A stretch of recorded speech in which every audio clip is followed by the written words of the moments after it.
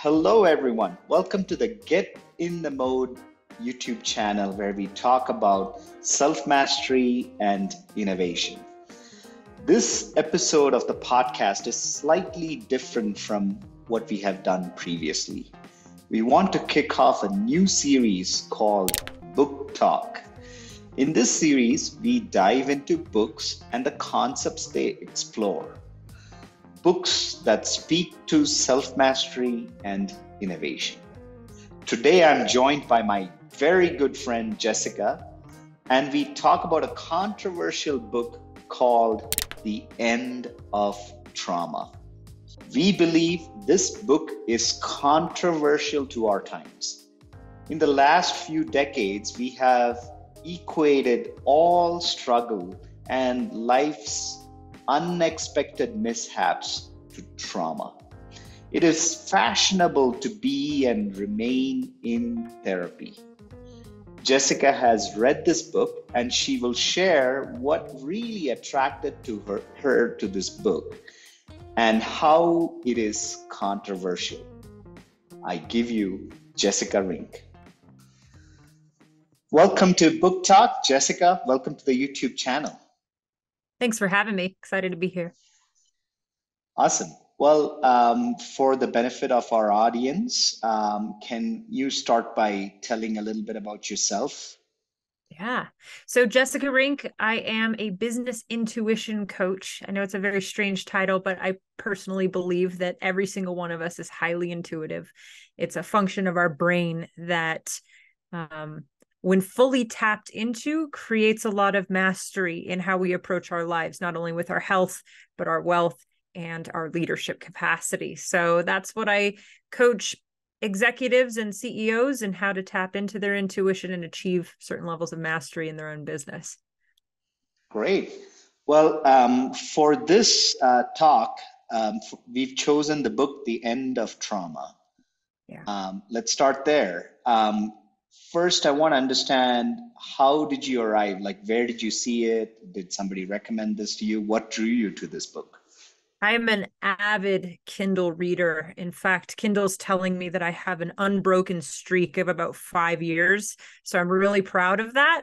But with this book, it came up as a suggestion based upon other books that I had read. And I really enjoyed the title, The End of Trauma, because I really believe that trauma is a term we're starting to throw around a bit too much in our society. That while it's healthy to look at the past and determine in what events have shaped me and what events were really problematic in my life, I see a lot of people saying, oh, this is my trauma, that's my trauma. And my personal concerns about that were, what are we labeling ourselves with when we're constantly referring back to these super painful events that we can't ourselves seem to get over? And so what drew me to that title was like a clinical psychologist. I really liked his credentials and his back cover. And I just thought, man, The End of Trauma, what does this guy have to say? And it ended up being a very, very interesting book and a very not disappointing read. Awesome. Well, back cover, is that the design or something that he wrote in the back cover? Just something that he wrote in the back cover. Yep.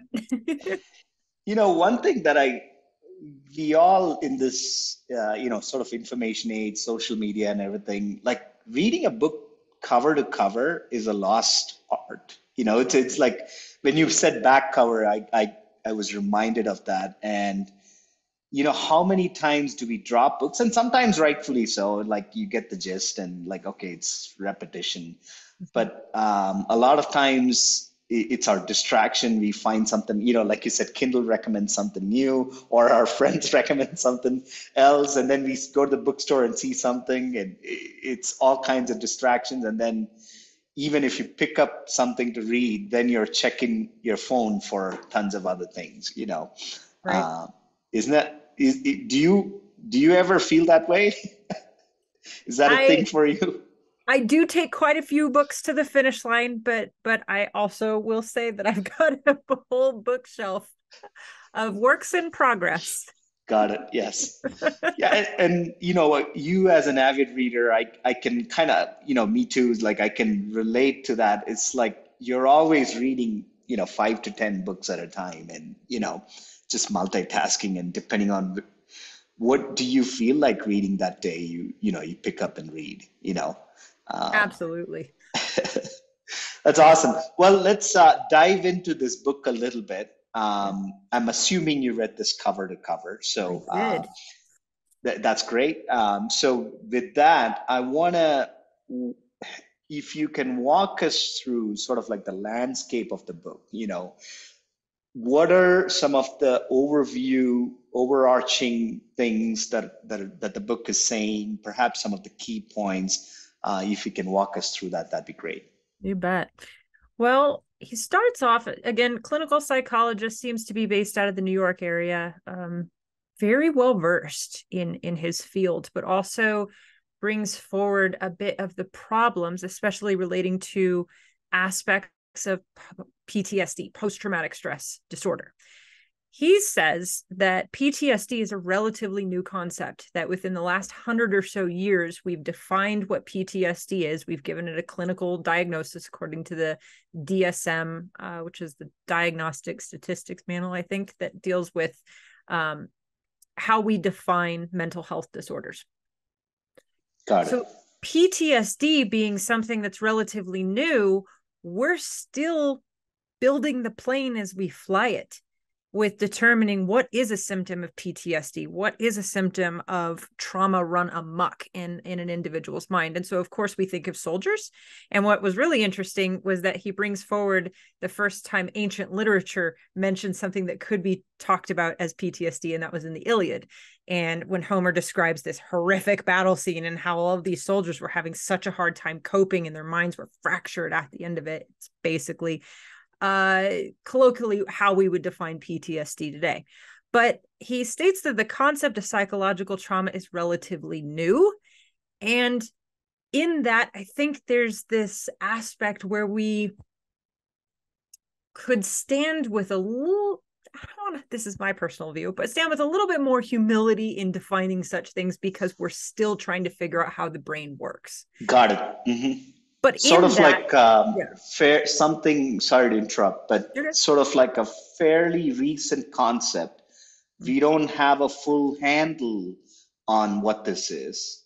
Perhaps I'm guessing with this PTSD thing, being relatively new, is it sort of, is he saying First World War, end of that? Is that kind of the birth of this concept? definitely. And how each war seems to take us deeper and deeper into the psychological makeup of something like PTSD and how it's affecting people. But interestingly, how it's affecting us generation over generation. And that has changed. Now, a bulk of the book segments between a few stories, a few individuals. I think it's 4. And each of these individuals was very intimately involved in the events of 9/11. They were either in the towers, or they were next to the towers, or something along those lines. And so he bounces back and forth between these stories of these individuals who endured sheer hell on earth, and how each of them recovered differently according to different psychological makeups and personalities. And then he has this control story of a guy who got run over, spoiler alert, he got run over by a dump truck in New York and got both of his legs mangled. And his resilience, and where he should have had tremendous PTSD from his body being just taken through unreal amounts of physical trauma, his mind bounced back really easily. And so he compares these 4 individuals and compares and contrasts of like, okay, well, this individual was at one of the top levels of the towers as it, right before it crashed.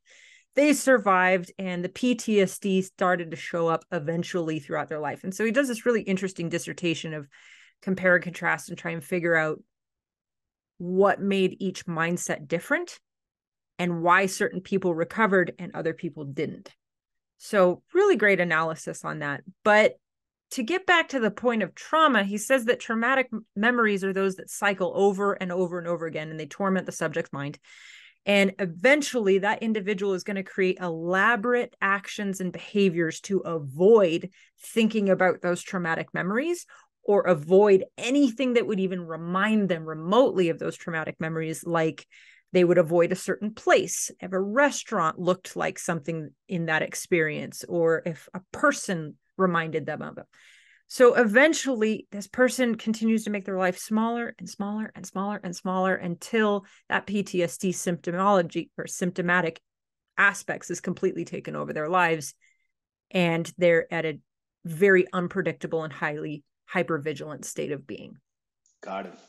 So he argues, and this is a bit reductive because he has a lot of great points, but he argues that in some levels, instability is needed in our life for growth. He likens it to a forest, and that in a forest landscape, if we were to look at it on the whole, that's a very unstable environment. There's all kinds of things happening, and eventually the forest fire rips through there, which could be likened to a very traumatic event. And the forest then has to regrow itself. And so this is where the book started to turn a little bit, and why I personally loved it was that when we're talking about trauma and PTSD, let's not forget the point. Let's not forget the point that that trauma and that horrific experience did grow us in some ways. And it is up to the mind and the individual to cultivate a resilience and a flexibility in mitigating themselves out of that with the help of therapists and tools and all kinds of really good methodology that he himself is a big proponent of, obviously, as a therapist. Another point that I thought was very interesting was that we're so invested in the search for meaning. And this is a really good thing for people who are maybe perhaps at that point of self-actualization. What is the meaning? What is the purpose behind all of these things? But if you get run over by a truck and both of your legs are mangled, what kind of meaning could one really derive out of that? And is that function of man's incessant search for meaning helpful at that point? And he would argue, no, that in that point, it's more meaningful than to search for problem solution, to pull yourself out of that state, to really lend to a new type of growth and flexibility and mindset, and just solve the immediate problem. I need to learn how to walk again. I need to learn how to live my life with this situation now. And then perhaps once the system or the forest stabilizes, we can get back to a space of, now let's go back to the search for meaning. I just thought that was pretty interesting. I will say, trigger warning, reading stories of 9/11 in that amount of detail was incredibly difficult. And I think it was we've been a couple decades removed from that event. I thought it was a nice, for what it is, reminder of how certain people have suffered, and that it brings forward a lot of empathy, but also a lot of we can do something about this. And I think as our society continues to be involved in some pretty interesting conflicts worldwide and conflicts at home and all of that, we've got some significant challenges ahead of us. And using some of these points in this book, can we start to focus on resilience? Can we start to focus on our flexibility, how we talk to ourselves internally? Can we pull ourselves out of the worst situations imaginable and turn them into, steps to our own pathway of glory? So all in all, a very inspiring book, fairly quick read as well, but I highly recommend it for people. That's an excellent question. Kindle will probably tell me one answer, and a paper book would probably tell me another. Yeah. Okay. How long did it take you to complete the book? That's a weekend book. Okay. A couple days. Yep. Got it. Mm-hmm. Well, thanks for that great summary. Couple of things that are interesting in that, but I'll pick up on one. I don't have a lot of reading in the psychoanalysis or psychology. I mean, except for Freud, I would argue that he's more a philosopher than a psychoanalyst.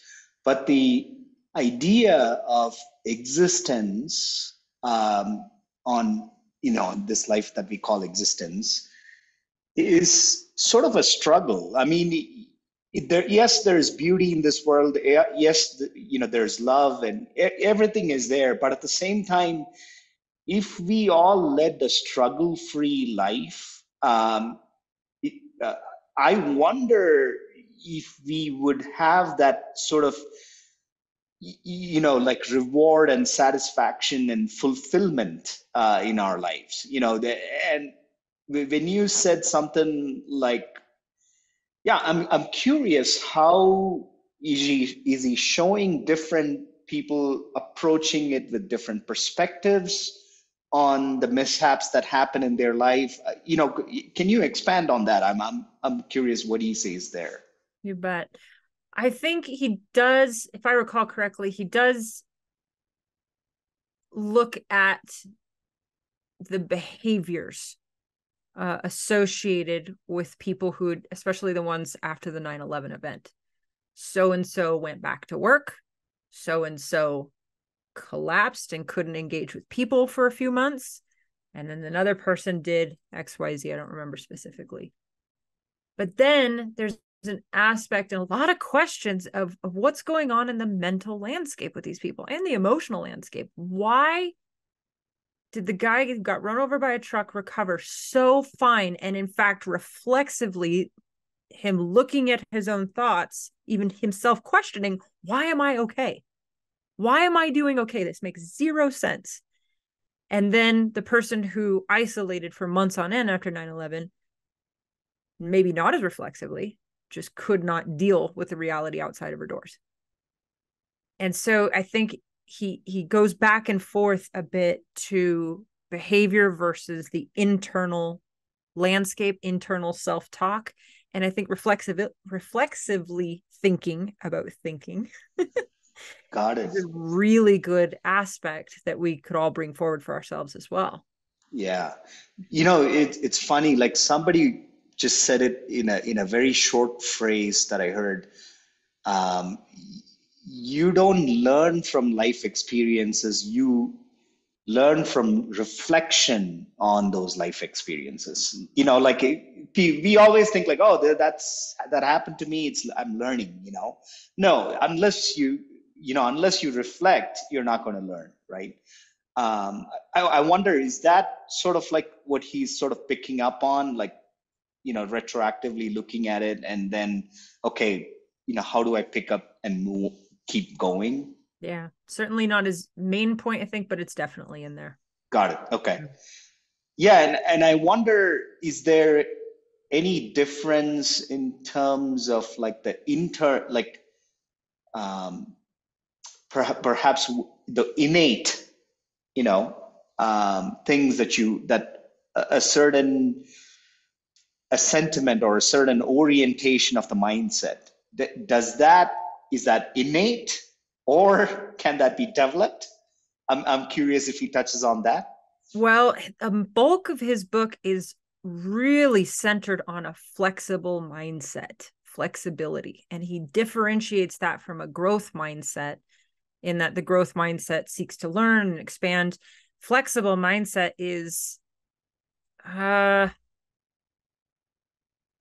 he defines it in such a way that we're able to convince ourselves that we have the ability to adapt and flex.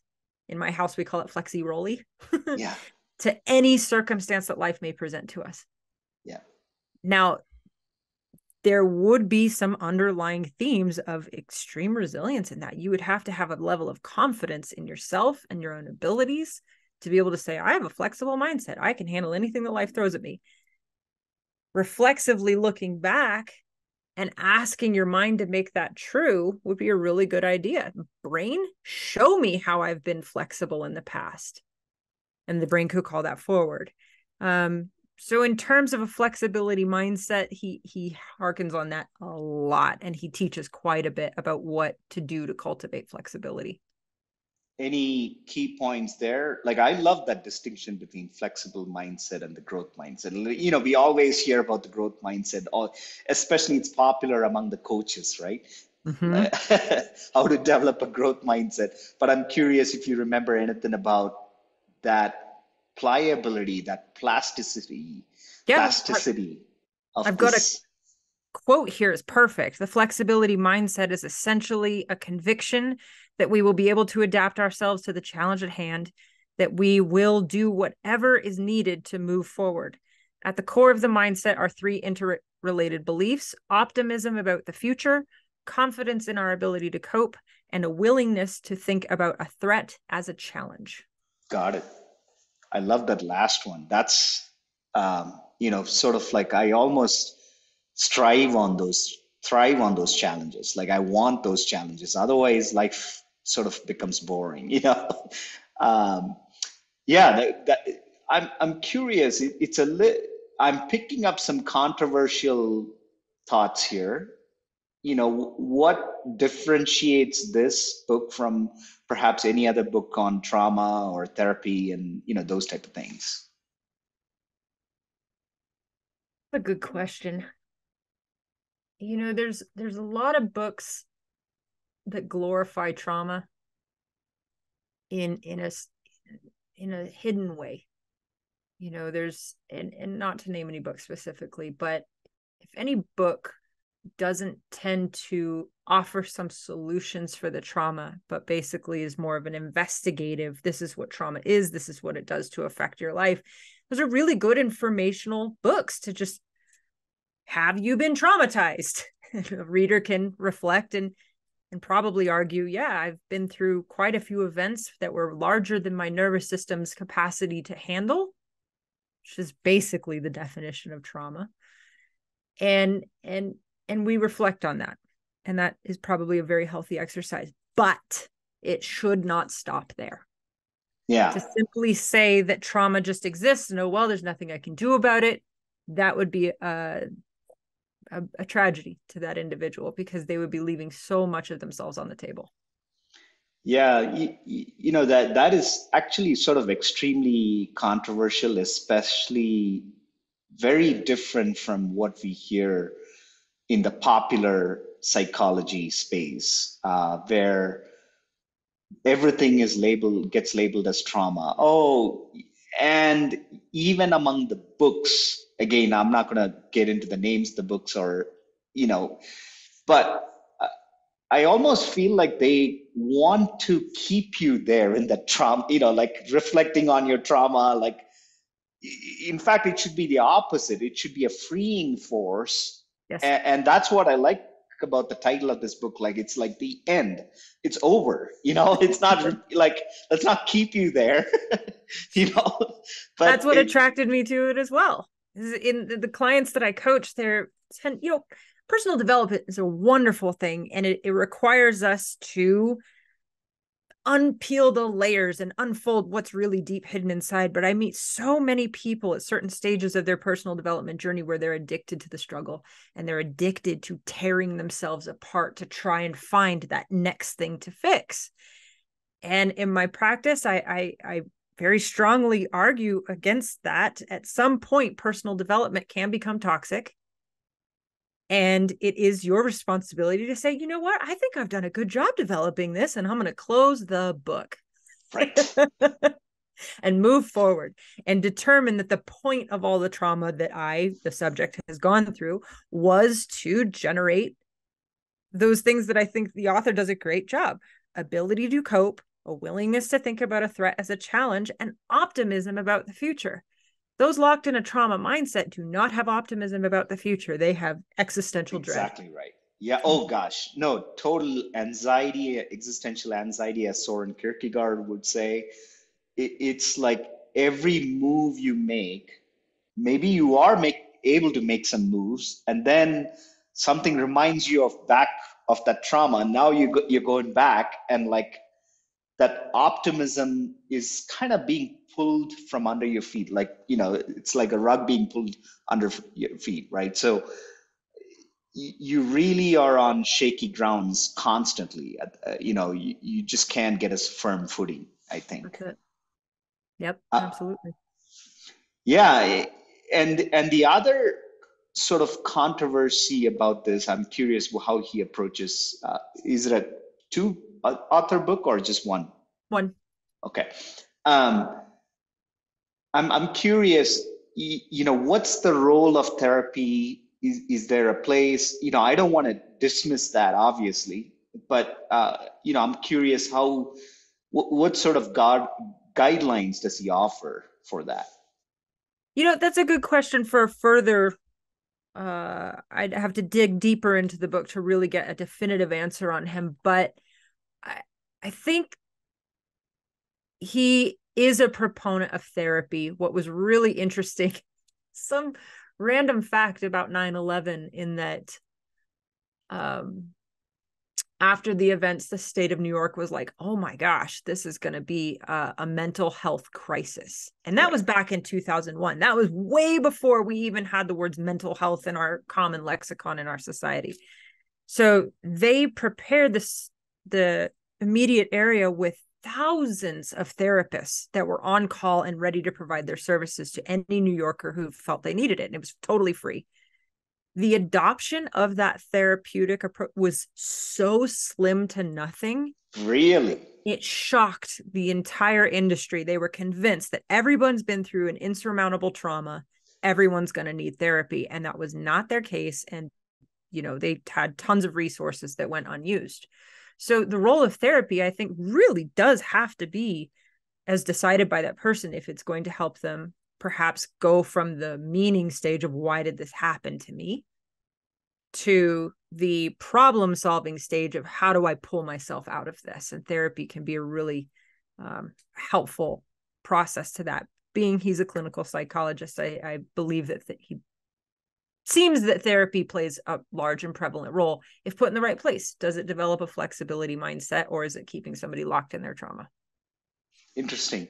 This sort of reminds me of another book. I'm forgetting the title of this book, but it's sort of like this concept of Freud's civilization and its discontents. Freud thought there's certain, as civilization progresses through various, economies, um, there are certain sort of like wish fulfillments sometimes can be lacking, and that's sort of like it piles up as discontents in a civilization, so to speak.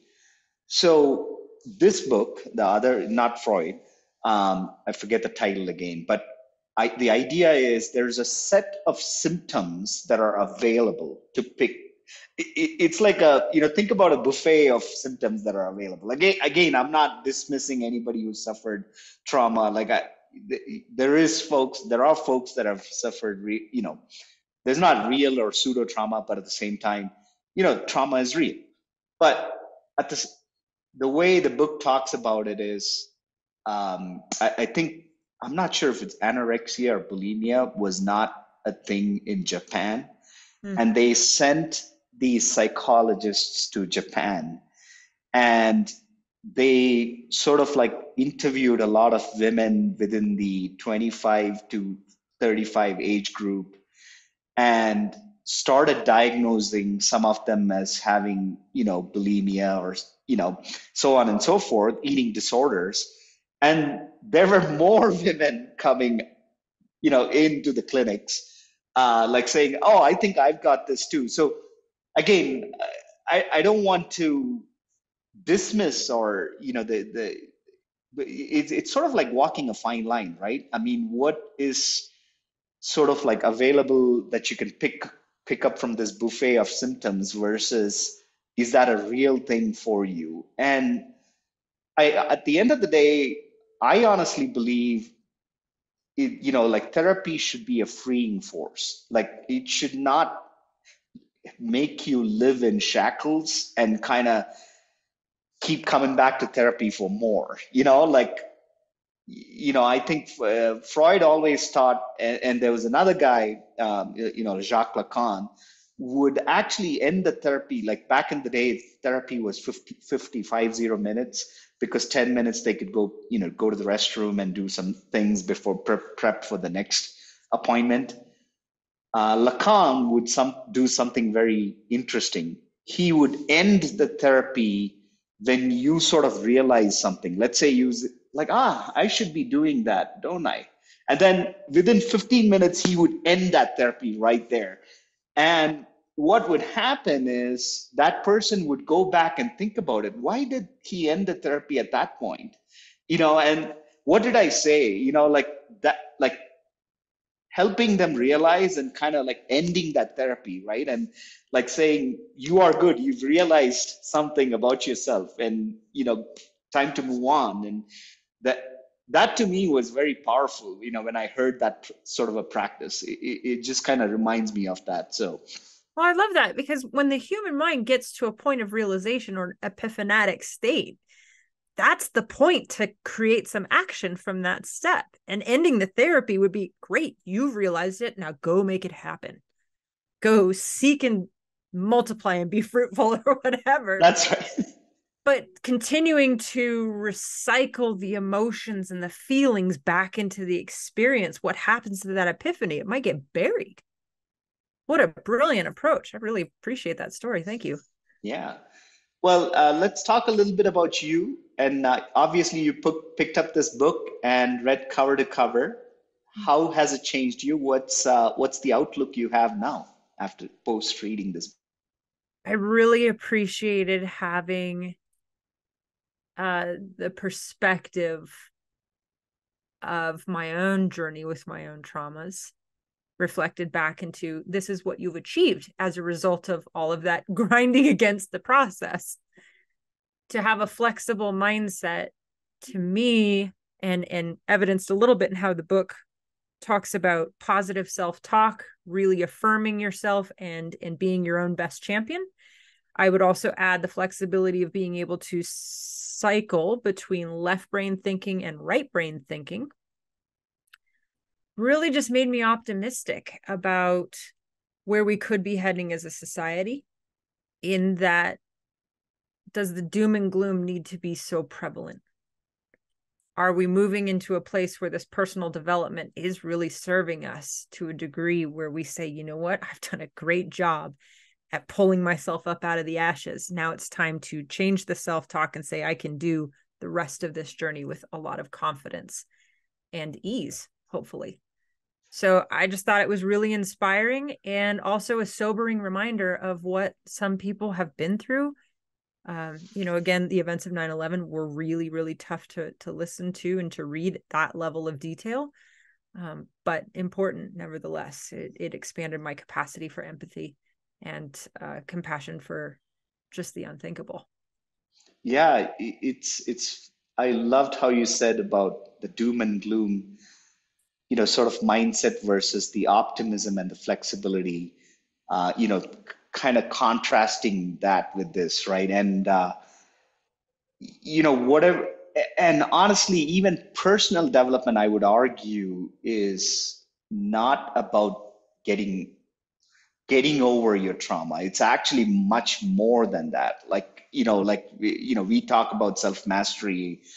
To me, that's sort of like self actualization, goes more in the Maslow's hierarchy of needs territory than just kind of like, I'm traumatized, I need to, seek therapy. And, again, I'm not minimizing it by any chance, but at the same time, that's going to be the space that I'm going to remain in, in that doom and gloom space, right? Versus sort of like developing that mindset of flexibility, like you said, the three things, optimism.